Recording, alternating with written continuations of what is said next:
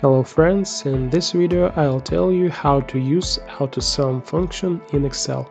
If you consider this video useful, like and subscribe, support this video and channel, thanks a lot, and let's get started. Everyone can sum numbers in Excel, mainly using the sum function.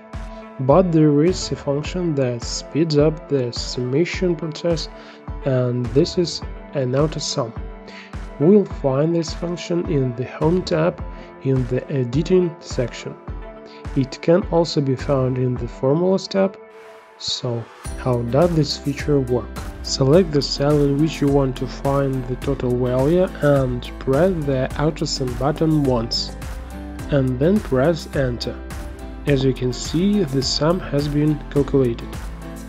Using the same button, we can calculate the sum for an entire row. Select the row in which the total value needs to be calculated and press the AutoSum button, and Excel immediately calculated values. You can do it another way. Select the entire range of data that needs to be summed up and click on this button.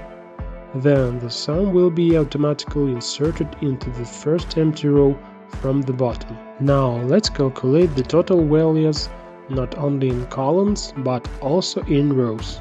Select the entire table as well as an empty column on the right and an empty row from the bottom. Click the AutoSum button again and the sum is immediately calculated by rows and columns. As you can see, it's very effective and very fast, and it speeds up the work very much. To sum it up even faster, you can use the Alt plus equal keyboard shortcut for one cell, for one row,